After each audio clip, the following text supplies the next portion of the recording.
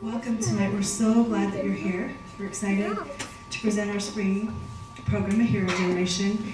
The kids have worked really hard and they're very, very inspiring children.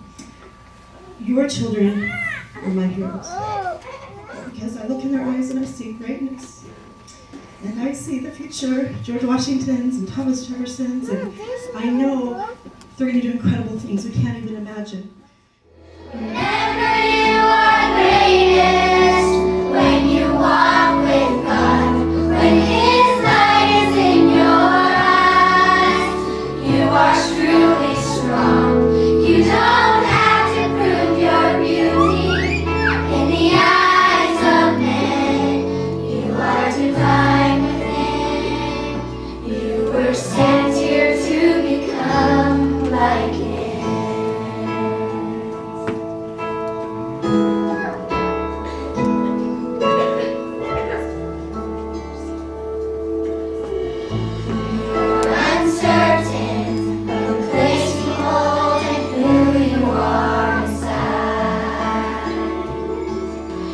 Share with you your part in His design. See for His meekness, seek to emulate His life, and you will feel Him always by your side. You have His love, just look up.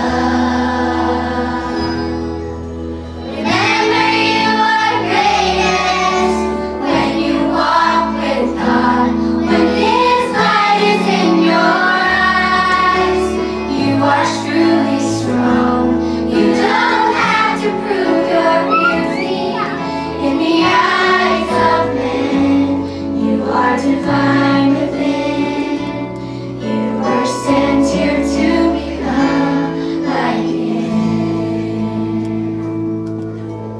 Holiness, love, through the Lord's mercy to be like Him. Charity, hope, truth, and wisdom. To be like Him. Remember you are greatest when you walk with God, when His light is in your eyes. You are truly strong. You don't have to prove your beauty in the eyes of men. You are divine within. You were sent here to become like Him.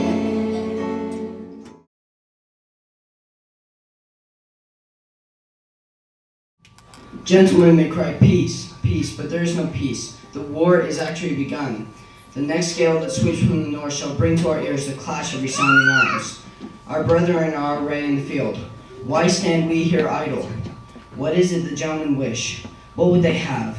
Is life so dear? Is peace so sweet as to be purchased at the price of chains and slavery? Forbid it, Almighty God. I know not what course others may take. But as for me, give me liberty or give me death. By Patrick Henry.